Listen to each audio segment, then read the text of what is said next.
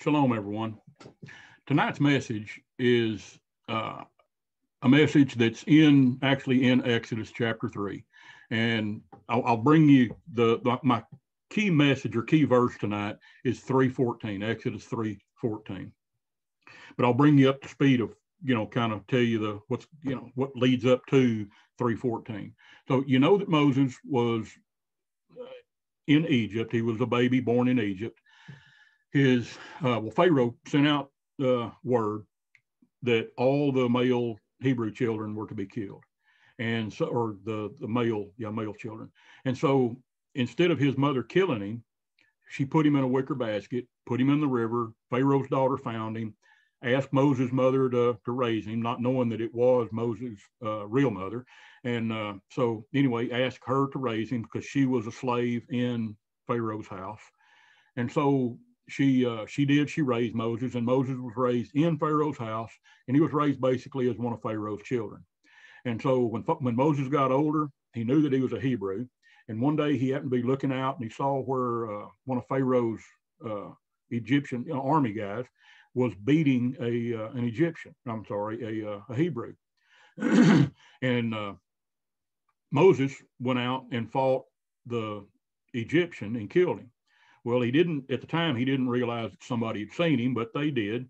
And whenever the next day, Moses said something to one of the guys, and the guy made comment back to him that I saw what you did. You killed, one of the Egyptians. Well, Moses was afraid that he was going to get caught, and he fled. And when he fled, he went to the land of Midian. And while he was in Midian, he ran into a guy named Jethro, and Jethro was a priest, I think, there in Midian. And anyway, Moses started working for him. And whenever when Jethro realized that Moses was a pretty strong character, good guy or whatever, he took a liking to him, and he gave Moses one of his daughters. He gave him his daughter named Zipporah. Well, Moses married Zipporah. They had a child. And then one day Moses was out shepherding for Jethro, shepherding his sheep, and he was on Mount Sinai, or actually Mount Horeb, in the Sinai area around in Arabia. And so Moses was up on this mountain, Horeb, and he noticed a bush that was burning, and the bush wasn't being consumed. And he walked over to the bush in curiosity, trying to figure out what was going on. And he heard a voice come out of the burning bush. It says, "Take off your shoes, for this is kadosh," or holy ground. And so Moses did, and he went over, and the bush started speaking to him. And out of the burning bush, he was told that he was Elohim, he was Yahuwah. And so he was told to go back to Egypt and bring the Hebrew people out of Egypt, out of bondage. And he knew that at the time that there was many Egyptian gods. And so he asked Yahuwah, he said, well, when I get over there and they ask me what God told me to come get y'all, he said, well, what should I tell them? And he said, let's start in verse 13.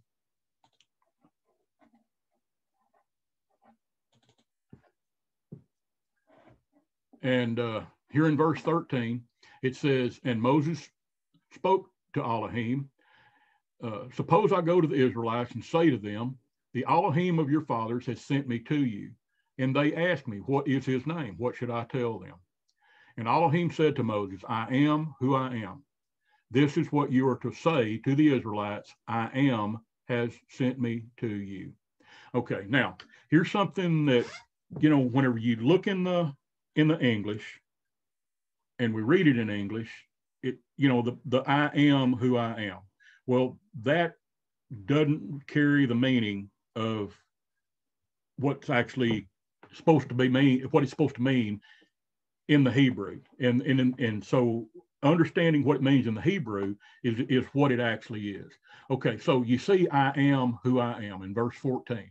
Okay, so let's go to the interlinear right quick and show you this. Okay, we want to go to 3:14. Okay. Now, here in the Hebrew, you see the I am who I am. Now you remember from in Hebrew, you read from right to left. So it's basically the way it says is, and said Yahuwah to Moses, I am who I am. Now, this I am who I am, it's Ayah, Asher, Ayah. Okay, now, Ayah, Asher, Ayah. If you go to the 1961 right here and click on 1961, that'll take you to basically what you need to know about what that word means. Okay, it's Ayah, it's Hey, Yod, Hey, Hayah, okay? And this is basically how it's phonetically sounds. It's Hayah, and it means, the short definition is to fall or to fall out, come to pass, become, or be. Now, if you look throughout Scripture, okay, let's go right here just a second. Let me show you this. Okay, the word Ayah is in the Hebrew Scripture 3,561 times. Okay, now, with it being in there for 3,561 times, these are the ways that it's actually used. So it could be administer, to act, allotted, am, appeared, apply, became his and lived, become, then, I mean, if you just go down, it's exist, extend, extended, fallen, feared. It could mean many, many things. Made, lasted, last, so it's there's a lot of different meanings that the word Ayah can actually carry. Okay, so the depth of what it literally means is not conveyed even close in the English. And it says, I am who I am. Now, to kind of put it in the perspective in English, where where we can see it, or where this is, the same wording is used in English. If you go to the book of Revelation, now we're in Revelation chapter 1, and look at verse 8. It says, I am the Alpha and the Omega, says Yahuwah Elohim, who is and who was and who is to come, the Almighty, or the El Shaddai. Now, we know that it's the Alpha and the Omega is Greek. Well, he didn't speak Greek, he spoke Hebrew. And in this, in a Jew, a Hebrew, would see this and know that this is a Hebrew idiom type thing. Okay, so I am the Aleph and the Tav, okay? And which basically means the beginning and the end, because the Aleph is the first letter of the Hebrew alphabet. The Tav is the last letter of the Hebrew alphabet. So they would know that it encompasses everything, the beginning to the end. And then it goes on to say, and Yahuwah Elohim says Yahuwah Elohim, who is, or the way it should be is who is, who always was, and who always is to come. Okay, so the meaning of it, when a Hebrew reads the Ayah, Asher, Ayah, they already know, they've been taught that literally is talking about the one true Elohim, Yahuwah, and it's literally talking about what they would understand it to be talking about would be, he was always in existence, he is now, and he always will be in existence. So again, the Hebrew understanding of this is without borders. In other words, it is unlimited. His name is unlimited. It's Ein Sof is the Hebrew word. So when a Jew or a Yahudim, when they would read this, they know what it means. Where when we read it in English, it doesn't carry anywhere near the depth or the meaning of what's actually written in the Scripture. Now, that's kind of the end of that little study, I guess. But I do want to bring one thing up. So if you go back to, let me go back here. Let me show you this right quick. Okay, so if you go back to Exodus at the burning bush, and it says that the bush was ablaze. Okay, if you go back into the Hebrew, let's look at that a minute. Let's go to 3:1 in the interlinear. Let's see.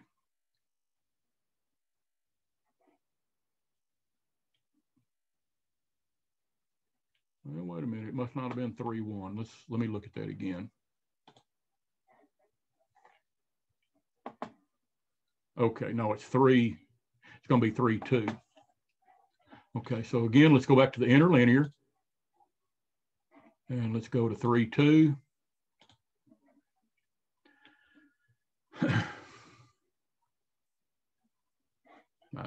Wrong way. 3:2.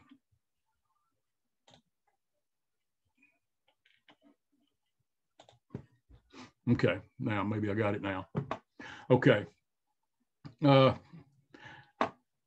Okay, so when you see the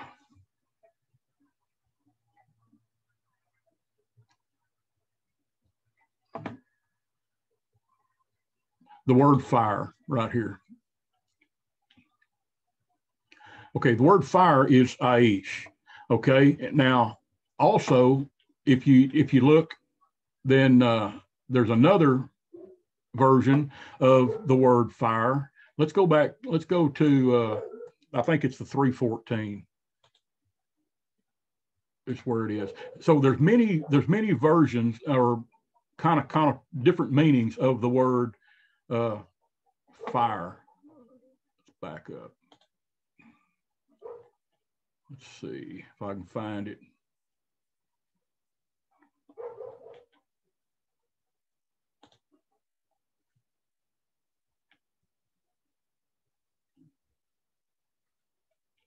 Well, sorry about that. I'll find it in just a second.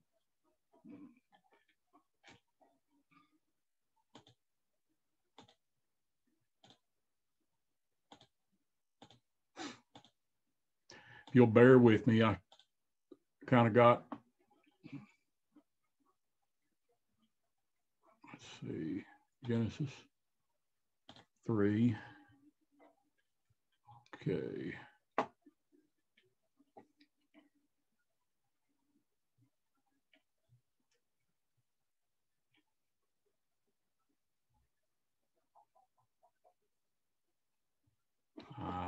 It's not Genesis, it's Exodus, isn't it? I'm sorry, I'll get it in a minute. Okay. Let's see here.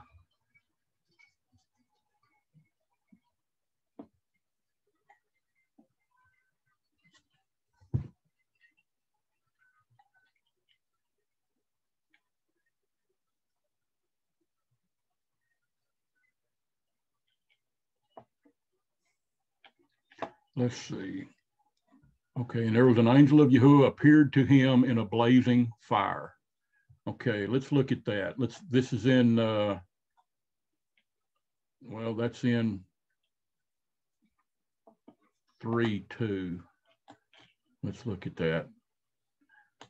I may not be able to find what I'm looking for here, but I'll explain it in a minute if I can't find it.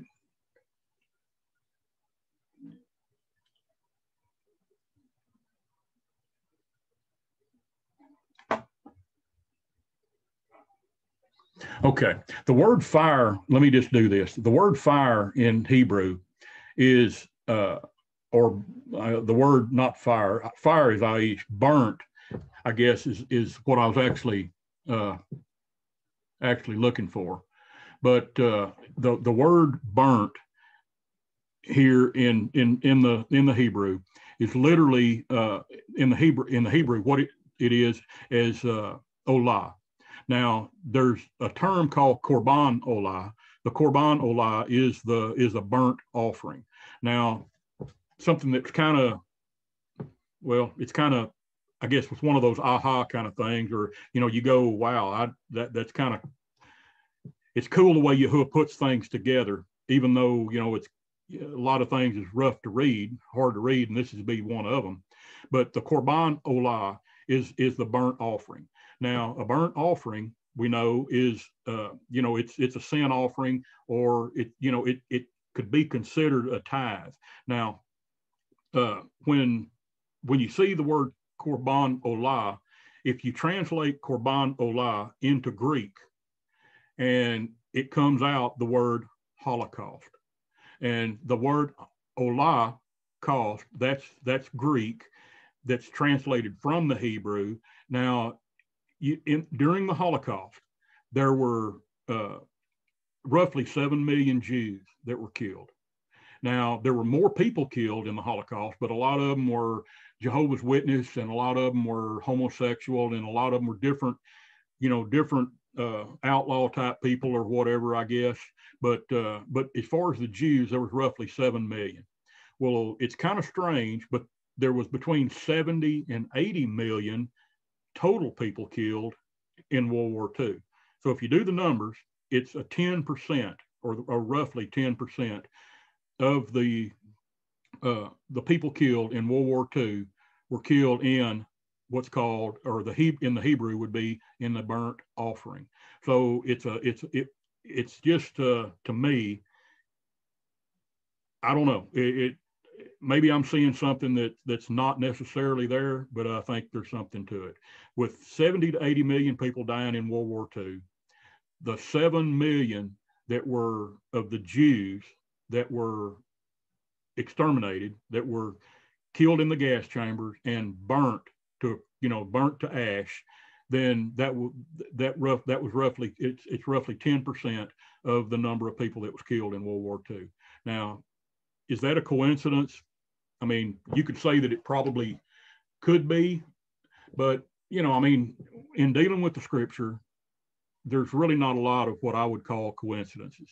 There's things that Yahuwah puts, little gems, if you will, that he puts in the scripture to help us see the way things truly are, if you have eyes to see. Now, if you don't have the eyes to see, you will never see it.